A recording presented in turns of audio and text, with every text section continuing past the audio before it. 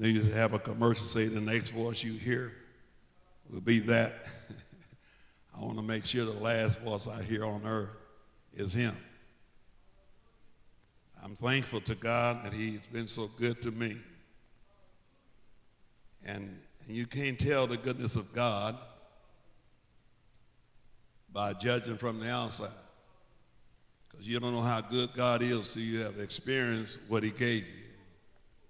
If you're not experiencing what he gave you, you still don't know how good he is. I think many people today, we have probably done more for God than God done for us. And let me explain that to you.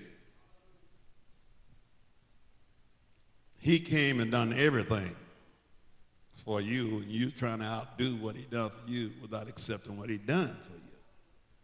This is the problem we're having today in church, that most people want to do something for God without recognizing what God has done for them. And that's why we can't be thankful, because we don't know what to be thankful for. And that's why many times we'll spend our life complaining about life, because we've never accepted what Jesus came to do for us. And I, you know, every now and then I get in one of those modes where I'll just be still and listen. And I'm just amazed at how long it takes us to catch up. Because God is in the same place he always was. You can run from him, but he'll be right there waiting in the same place where you left him. And most of the time is that we have the idea, because we live in an age where, in a time where everybody is really affected by everything around them. We don't know what to be, who to be, how to be, when to be. And most people who have tried to describe God to people imagine that God was like that. We're not sure. Sometimes we see him, we know he hates bad people. At least we say he does. But he don't. You ain't gonna believe this. He loved everybody. And usually when we think he died, he only died for the people that want to be good. No, he didn't. When he died for everybody. And it's easy for me to see why he want to save some of us good people. And I can understand that, why he want to keep us nice and tight. But you see, the miracle of his salvation, the miracle of him being called a Savior, the real question is, can he live up to that? Of course he can. This morning I was thinking, if God don't save nobody, guess what? Ain't nobody gonna be saved. There ain't but one in all of our world and the world to come that came and claimed to be the Savior. And ain't nobody gonna take his place. Nobody. And why a person would want to believe in Jesus? He is your only Savior. I had some people wrote me a letter. I guess they sent a letter out to all over Decatur. They want to have a Bible study with me.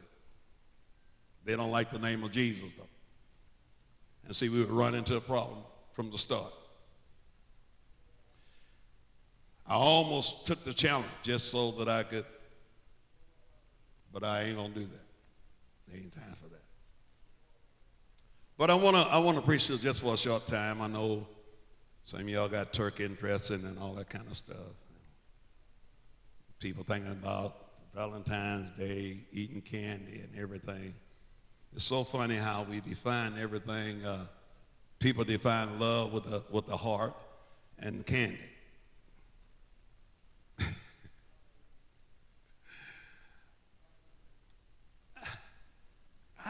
maybe I'm looking at things wrong. But I would hope that we don't define a Valentine card and a box of candy as love. And I hope to God that we're looking for something greater than a Valentine.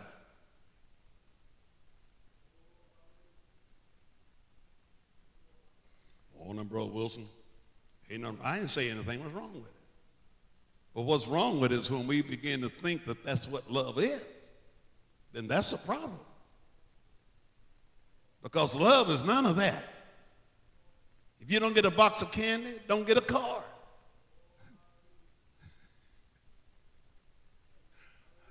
Y'all pardon me. Man, if you say you love me, where my card is, my candy? I don't want no love once a year. If you can't show it all the year round, you don't really have the real love that the Bible talks about. Okay. But I want to preach because I think it's very important what we think and how we think about God. If we don't think the right things about God, we don't get the right results either. And I think sometimes we are so into what we think things is, especially after God will tell you what it is. But somehow it doesn't resonate in our thinking. In Jeremiah 29:11, let me preach this again to you. Because let me just read, and then you can sit down and I'll preach for the next 2 hours, and then we can go home, all right? Man, people, you say amen when I said that. They don't even say amen on that one. No. 2 hours. It's strange how long we can hear the word of God, but no, I didn't get up to meddle today. Jeremiah 29:11 says, "For I know." I wonder if God knows something. Can you know more than him? Can we know more than God? You think on our best day we might be able to get one on him? For I know the thoughts that I think towards you, saith the Lord. I know. God said, I know what I'm thinking about you. Have you ever been concerned about what you might have been thinking, what somebody was thinking about you? Have that ever bothered you at one time, wondering what they're thinking about me? It bothers me sometimes. I wonder what they think about me. Well, God says, I know what I'm thinking about you. I know what I'm thinking about. I know my thoughts about you. I've been knowing them. It didn't just come up today. You didn't show up today and all of a sudden I had to rethink my thoughts. No. I know what the thoughts that I think towards you, said the Lord, thoughts of peace. How many of you have been in turmoil and you wonder, what's he thinking about my peace? Have you ever felt like God didn't care about my peace of mind? He didn't care about my joy, didn't care about my strength, didn't care about... Have you ever felt like maybe he wasn't thinking right? I'll help you. I have. As a matter of fact, I have even called him on a few things and thought maybe he was getting me mixed up with somebody else. So surely he wasn't thinking about me on that. He said, but my thoughts of peace, not of evil, to give you an expected end. But let me just... Sometimes we read expected end. Let me just explain what that means to us. That word means that he given us an expected attachment, a cord that draws us. Already worked it out. Some of you are trying to figure out how to work it out. He really has it all worked out. Precious God, I do thank you today for helping us in this journey. Speak to our minds and hearts today. Relieve us, dear God, of our stress. Lord, speak peace that you have desired for us into our spirits today. In Jesus' name we pray. And everybody said, amen. Everybody knows what imagination is. I was sitting there this morning, sitting on the couch thinking, well, when I was a kid, I just knew I was going to be a cowboy.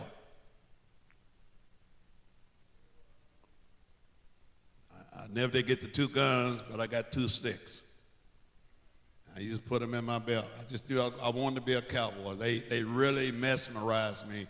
And I just knew what I wanted to be was a cowboy. And then I was laying in the field one day and laying out there looking out over the highway, and I seen a truck, and I changed my imagination. I said, you know what I said? I want to be a truck driver or a bus driver, because there's something about them going across the highway just got my attention. You know, all the things that I imagined as a child, the things that I thought I wanted to be, I outgrew all those imaginations. But I made a lot of decisions based upon my imagination. I wanted to see the world. So I saw a sign says, Uncle Sam wants you. So I imagined myself becoming a soldier. It wasn't quite like I thought it was. It wasn't like the pictures on TV.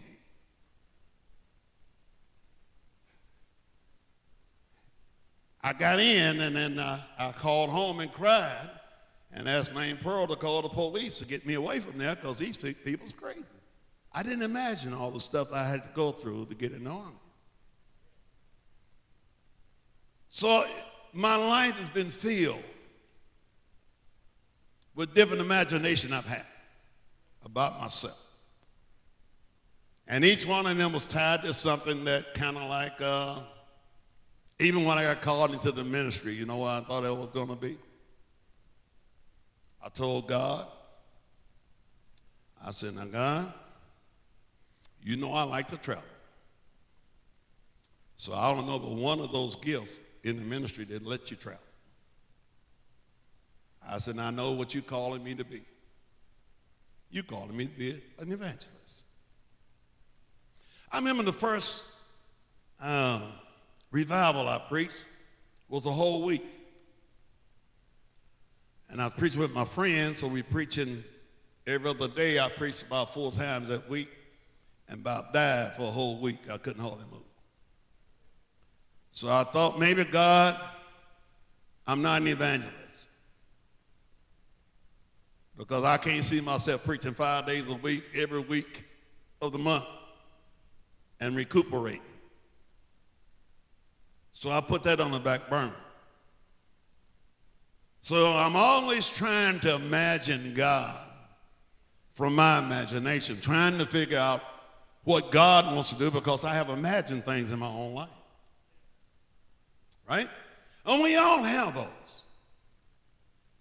And I would hope to God that you do have some type of imagination, be it good or bad, but you have an imagination. Sometimes we have to know what is not before we can know what it is. You know, we have lived so long in a lot of negativity. Our world is filled with it. Ain't nothing right no more. And there's something wrong with everything in the world today. And so we live so long like this, and that right now we need to look at ourselves and imagine, what do you think God's imagination is about you? Because I don't think that he's seeing you like the world sees you. I don't think he knows you like the world knows you.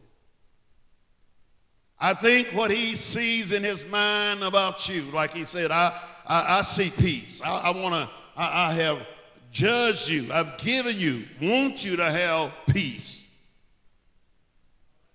Nothing could have been more unimaginable right now in most people's lives, that God has his imagination for you is to give you peace. And look like every day the only thing coming our way is not peace. But we will spend more time embracing what is not for us than embracing what God sent for us. You'll talk to people, they can tell you about more of their problems than they can about their promises. They can tell you all the bad things that's going on, but not hardly any good thing happening. And so here we are, God understanding that we imagine, our imagination can either help us or it's going to hurt us.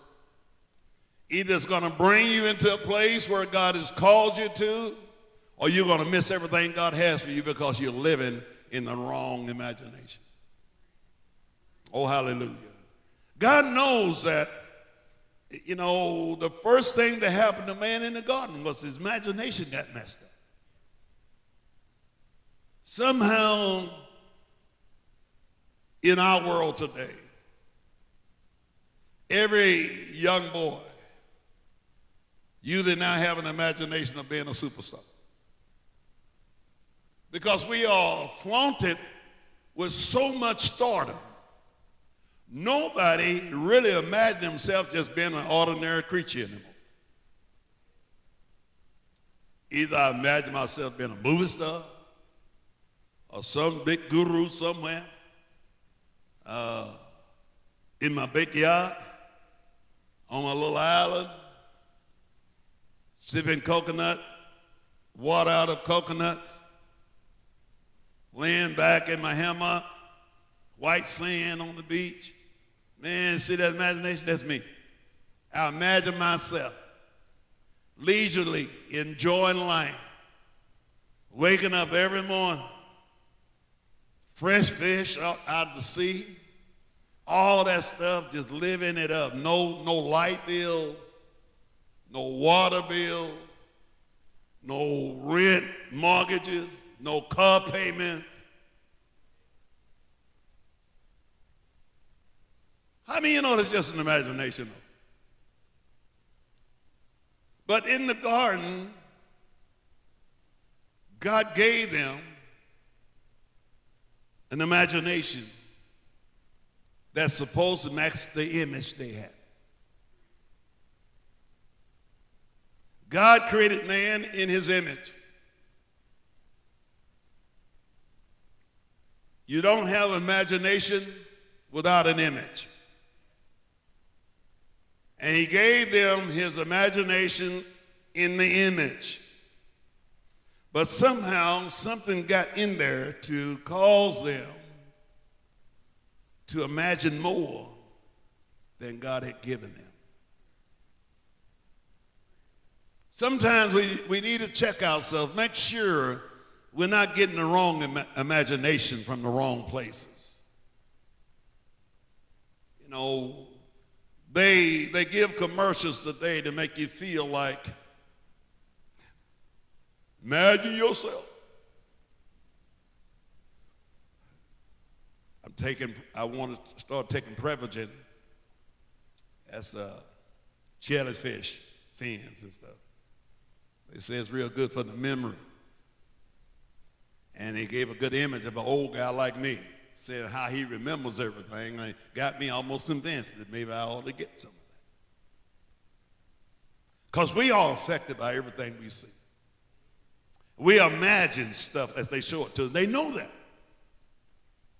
They put that into your spirit, put that into your mind, and all of a sudden you're imagining things. I seen one of them electric Cadillacs, man. That thing looked like it was, I imagined myself. It never happened in his lifetime, though. But I imagined myself riding in that electric car, all the lights, God help us. We need to get the right imagination. The enemy convinced Eve that the imagination she had was making her come up short. He made her imagine herself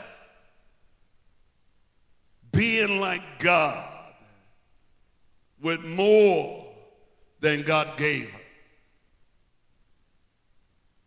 He said, God said, don't even eat from that tree. Don't eat, don't touch, don't eat. You ever have had the feeling that maybe somebody's keeping something from you? You ever thought that maybe God sometimes is keeping things from you? You ever felt like that? Well, I have. I felt like, man, you ain't let me enjoy what they enjoy. Well, y'all got off quiet. Now you need to be in trouble with God. You might as well tell him. See, me and him talk like that. And I will tell him, Lord, you keeping something from me? So Eve said, you know what? This stuff that I'm going to imagine myself eating is going to make me wiser. Could I tell you there is no greater wisdom than the wisdom that God gives you? I want to tell you this here because most people are afraid to pray for it, and God tell you if you lack it, all you got to do is ask for it. And the wisdom of God is not like the wisdom of this world. All you have to do is ask God, pray, God, give me wisdom. Well, you know, I didn't even go past the third grade. Wisdom is not about what grade you went to. Huh? God's wisdom was before third grade. God had wisdom before he had schools. And when he gave us the Holy Ghost, you ain't going to believe what he downloaded in you when he put the Holy Ghost in you. And most people don't trust the Holy Ghost is in them. God put his wisdom with the Holy Ghost in you. That's why it's imperative that we learn how to be led by his Spirit. But his wisdom is never going to look like the world's wisdom. See, I know what the world says, and I know how the world wisdom works. But that's not like God. And so here they are. They got one language in one place, got one God, one tongue, and somehow they perverted the imagination of God. She thought as if she ate that she'd be a better judge of what's good and what's evil. Could I tell you, when you become the best judge, you've lost your ability to be the best witness. Because once you become the best judge, you can never be a witness. I've never seen in any courtroom where the judge got on the witness stand. So you disqualify yourself to be a witness to God if you have made yourself the judge. Because God never imagined you being the judge. He imagined you being a witness. And the witness to what he has downloaded in you. And God knew that the decadence of the imagination will take them to places they never wanted to go. And matter of fact, he said, man, their imagination is so messed up that anything them, if I don't do something, whatever they imagine to do, they'll get it done. How many of y'all spent your life trying to live up to your imagination? How many lived up to the imagination only to find out the imagination they lived up to left them empty? Because the imagination you had was not the imagination God had for you. And then it went on in Genesis 6.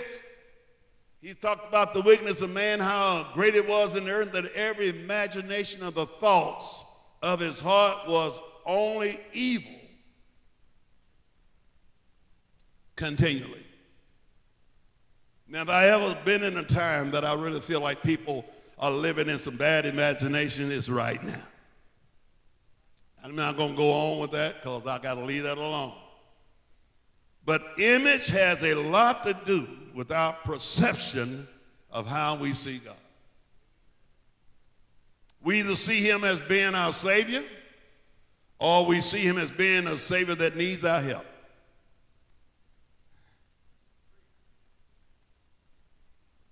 I don't see Jesus as a Savior that needs my help.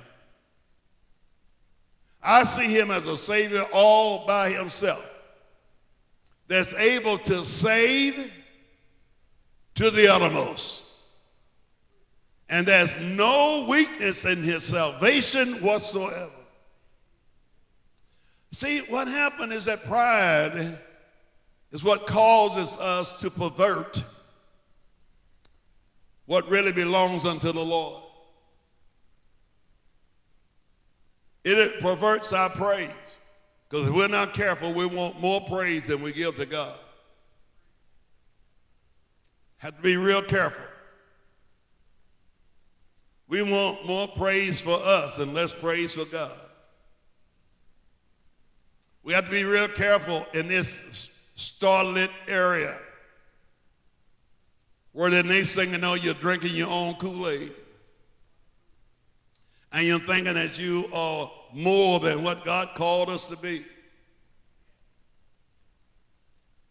You know what he saw when he looked into the world? When he came into this world, you know what he knew? He knew there was not one person, not one. I looked for a man. Guess what? He looked all over the world. Not that he had to look. But he said, I couldn't find nobody, not one. And since I couldn't find nobody to take the job, my own arm took it. I bore it. I'm the only one that could take the job, qualified for it. There wasn't one man that was born as good as they were was ever good enough to be your Savior. Because the image that we bore, the image that we had before we got with God, it was a decadent image. Everything about the image of man, and even Jesus shows us that image is what shapes our destiny. If you bear this image, he shows you the destination for that. Jesus took this image and took it to the cross. You know what he was telling you? Everything that looked like this, it's got to die.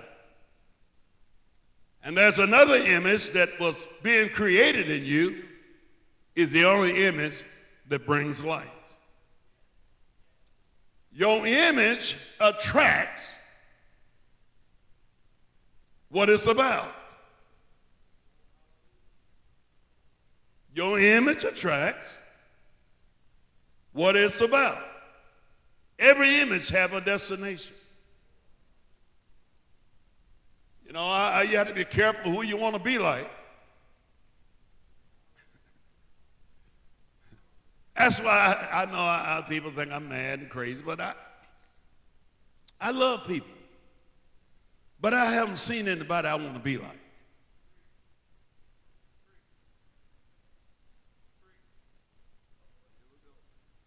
I love people. But I haven't seen anybody walking in shoe leather like me that I have went and said, oh man, I wish I could be like them. No, I do not. Because I don't know what the image is going to attract later on. Let me deal with my image right here, knowing that our images are attracting things to us. And if we're bearing the wrong image, guess what is being attracted to us? Wrong stuff. And you're wondering why do I keep having to go through this? Because of the image you may be wearing. It may be because what you're trying to be is attracting what's coming to you. There is an image. Matter of fact, in 1 Corinthians it says, we have borne the image of the earthy. That's this. And you know what this image have attracted? Earthly stuff. Matter of fact, it make me want earthly stuff. So all this image have done, my earthly image has made things that earthly be attracted to me, or I'm attracted to it. You can tell which image you're walking in by what you're attracted to. You don't have to be a rocket scientist. I mean, if you love certain things, I mean, let's get it real. I don't think God put you in this earth with all these things in here and you can't enjoy none of them. I don't believe that. But knowing how to enjoy them and how much to enjoy them is one thing we fail with. Because most of the things that we get, and we call them blessings, they become curses later because those things that we pray so hard for, when we get them, we don't need God no more. Then we quit praying then. We don't pray about it again till it messes up. And then all of a sudden now we want to get in prayer about it. See, our earthly image has an assignment. Our heavenly image also has an assignment. Jesus came in the likeness. Everybody said likeness. Say likeness ain't sameness. But he came in the likeness of sinful flesh to show you the assignment.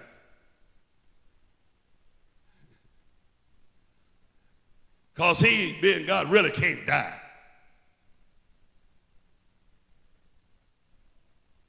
But he came in the likeness of sinful flesh to show you the assignment of flesh. And he took that flesh all the way to Calvary. Because that was it.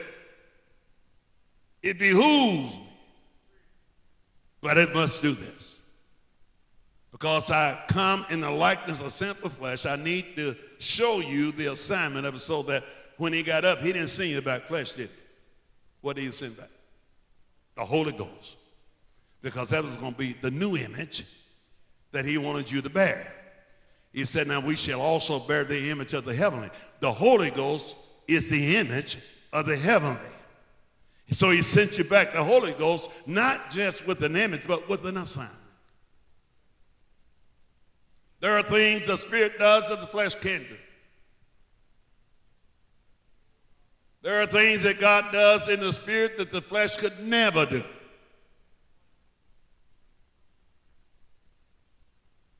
This flesh assignment is not peace. This flesh assignment is all about tribulations.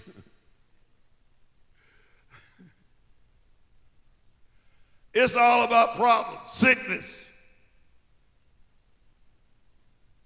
No matter how well you stay, you know, I never did get to walking and doing all that stuff. I did try it a couple of times, did buy some tennis shoes, walked a while. But I ain't gonna lie to you, after I missed about 2 days, and I just decided that I'd done enough of that. I did. I went and bought, I was doing good in old tennis shoes, but I went and bought some new ones. And I think after I bought them new tennis shoes, I still got them walking suits in the closet now. And I went fishing with the tennis shoes. See, I done all my walking when walking wasn't cool. Y'all wonder why I'm in shape? I was walking cotton fields. I know that's foreign to people. Cotton wheel. Yeah, I was walking cotton fields with a cotton sack. Don't seem like it's been that long ago, but it's been a long while. Eating bologna sandwich on crackers and drinking knee-high pop. I was getting things done early in life. So see all these people who didn't do nothing, they out of shape right now. I get thinking about all that walking I done. When I pass the park and see them doing that, I know they ain't done nothing. I've been there. I don't plan on doing that no more. Well, brother, you need to walk. No, I don't. I'm walking. I walk to the car. And every now and then I might run. But I'm not getting, you ain't going to see me in the park doing all that stuff. Because until you can prove to me that it's adding another day to my life, I'm through with that stuff. That's over. Anyway, have you ever looked at yourself? You ain't got to answer to nobody but you. Have you ever looked at yourself and just tried to imagine, how does God see me? Have you ever looked at yourself and imagined how pleased God is with you? Because I believe over 90% of the people that are saved doesn't have a good imagination of themselves in God. They're never certain of how pleased God is with them. And so in that, the imagination of God in their life is kind of messed up. You know, I know over the years I've heard many stories and problems and marriages and all that. You know what the keys to all that was? When one and the other thought the other wasn't pleased with them. And once you started thinking somebody ain't pleased with you, your imagination start getting in overtime. Man, you'll start seeing things you ain't never seen before in your life. You'll start interpreting every little thing that you see as something totally against you. Most people live in such a negative mindset because their imagination is messed up. They can't imagine a God. They can't imagine Jesus loving them. And part of the reason why is because they haven't really accepted his love for their life. When the Bible says that God loves unconditionally, when he talks about, he really means unconditionally. See, I have a problem with that myself. Because if I try to love you with this image right here, I'm going to have a problem with that unconditional stuff.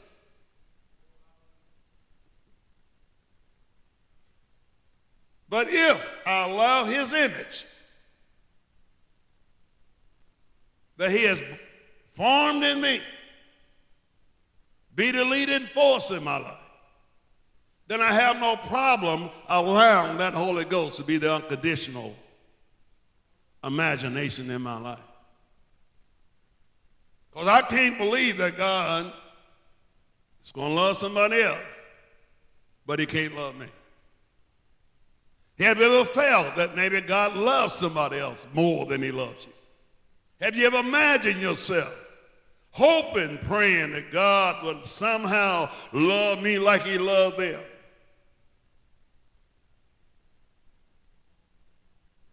Well, we got to come back to Calvary again and realize that was for you.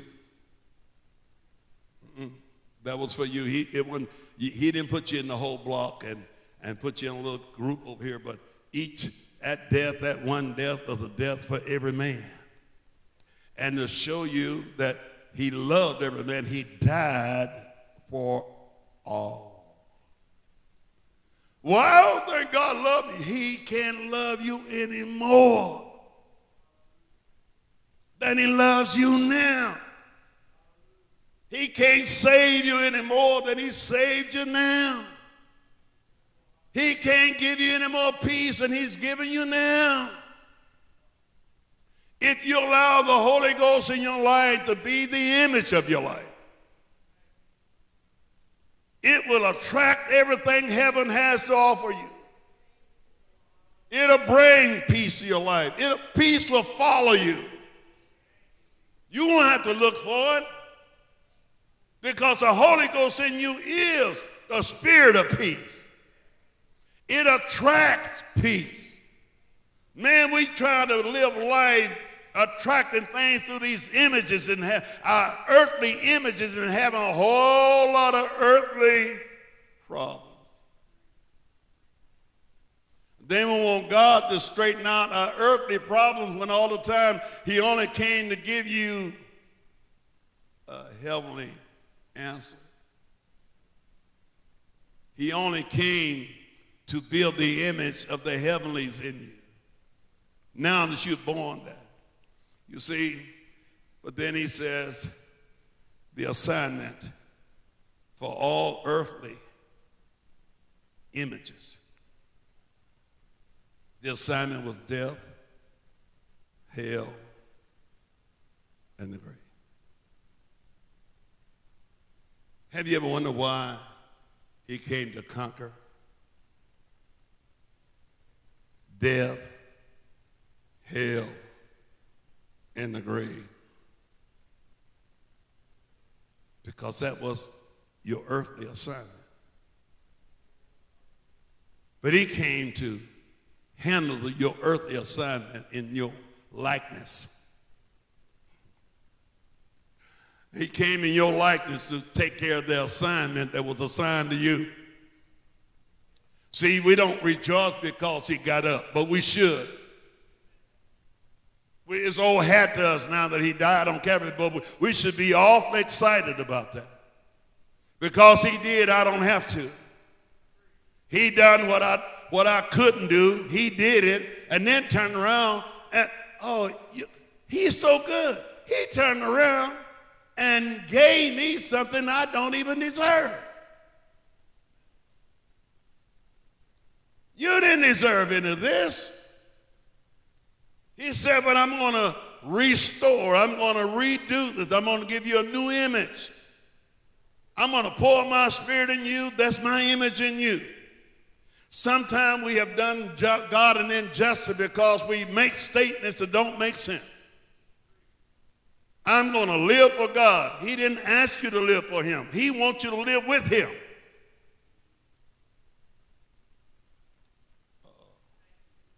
Well, brother, I'm still going to live for God. That's the reason why you're having a problem, because you're trying to do something only he can do in you. God wants to live through you. And that way, your flesh assignment is still dead. No matter how much Holy Ghost you get in you, quit boasting the image that you had when you were born into this world and start thinking about the image that God is creating in you.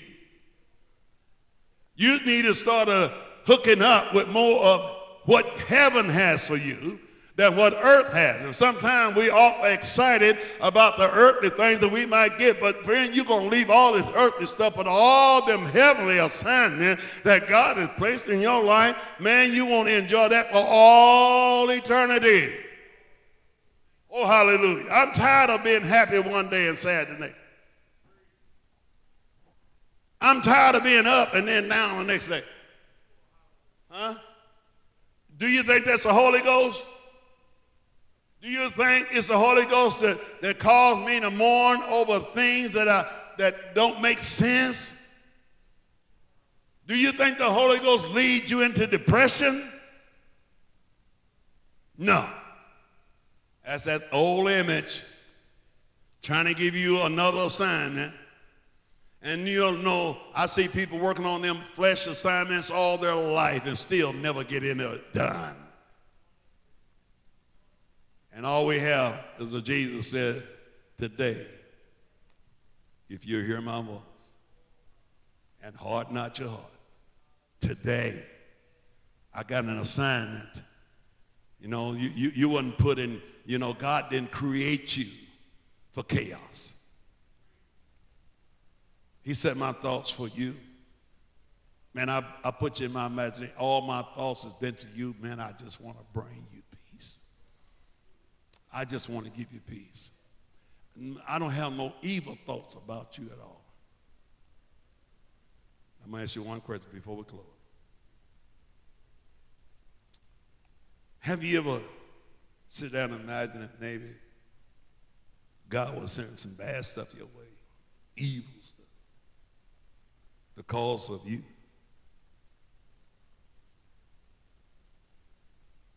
He said, man, my thoughts never was about evil. Not for you. I never thought like that. Black cat running across the street the other day in front of my car.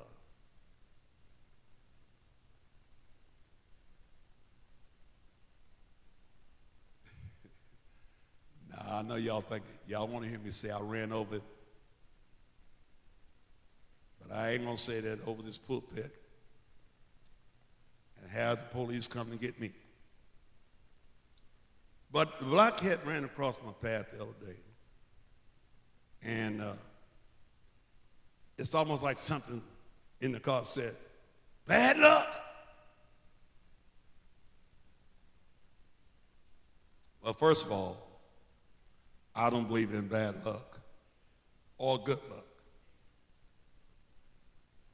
But, you know, my upbringing, sometimes I have to fight against some of the imagination of our upbringing. Dad, don't walk in that ladder.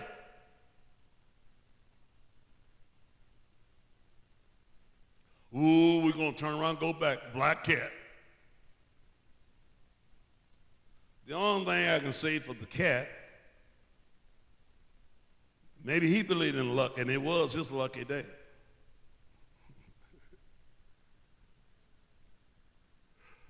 Somebody probably still feeding him cat food today.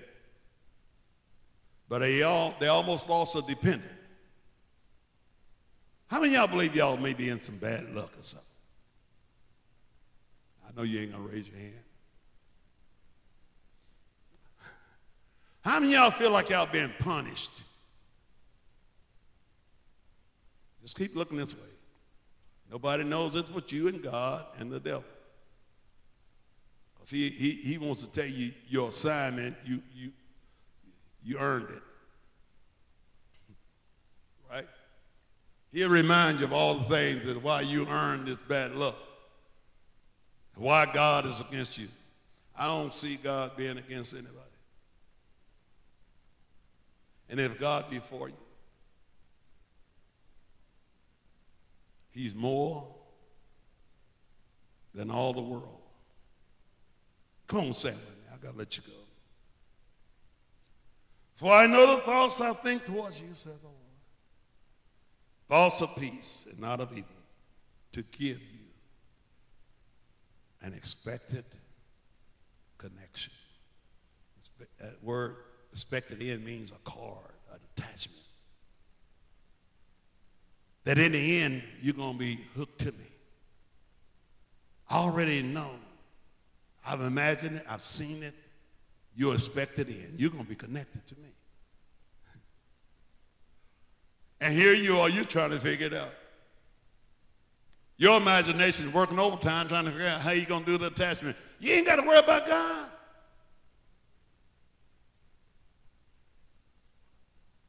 He speaks things that are not as though they were. And those things that were will be like he spoke. I don't know how he does the attaching, the cord. I have no idea. All I can do is look at what he said. I got an expected end for you. And here you are today wondering how you're going to be saved. He said, I already got the end. I expected the end. I'm going to send you peace and not evil. Boy, I wish this week that we started embracing the peace of God. I wish this week we start just praying, Lord, thank you for the peace of God.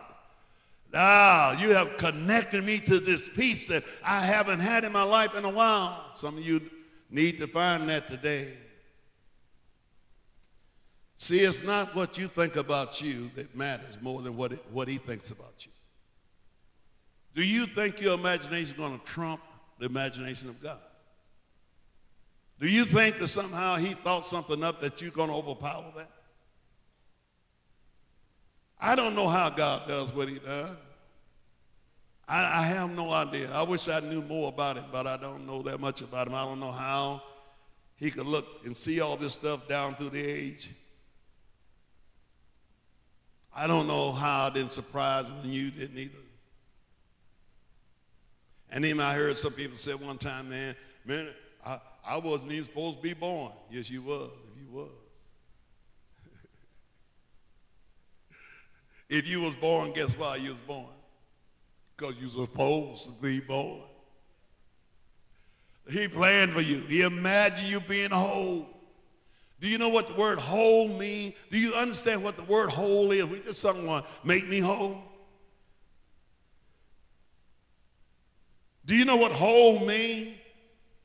God, please, make us whole. I'm tired of putting Band-Aid on yesterday's wounds. I'm tired of looking at myself and seeing the scars, the scabs. When he makes you whole, he makes you so complete, even the scars are gone. He has imagined that. He'll imagine you living in peace. He'll imagine you living in health, in healing. He'll imagine you living in victory. Where is your victory? Maybe I shouldn't say where it is. Who is? And it's about time we started calling on our victory. I call on Jesus. Why? He is. All of heaven and earth understand that name. That's why at the sound of that name, every knee has to bow. When we have the faith in that name, every knee has to bow. The imagination of God is in that name. Things he had imagined for you. And so when I want victory, I call on it. Do I have to see it to believe it? No. I'm living in his imagination, who has already seen it. What I can't see, he's seen already. What I can't do, he's done already. Where I'm going, he's already there. Let's pray together today. Precious God, oh, we thank you. I thank you for the imagination that you placed in my heart. Imagine it. Living in your peace and your health, your goodness, your mercy. Imagine it. God, your wisdom that you've given us, imagine. Lord, the victory that we find in the name of Jesus. Imagine our healings in Jesus' name today. Lord, I pray, breathe on us one more time.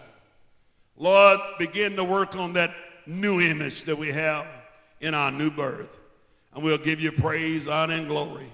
In Jesus' name we pray. In Jesus' name we pray. In victory, we call on Jesus today. Thank you, Lord. Thank you, Jesus, for what you've already done. Praise you, Lord God, today in Jesus' name. Amen and amen. Thank you, Lord. Thank you, Lord.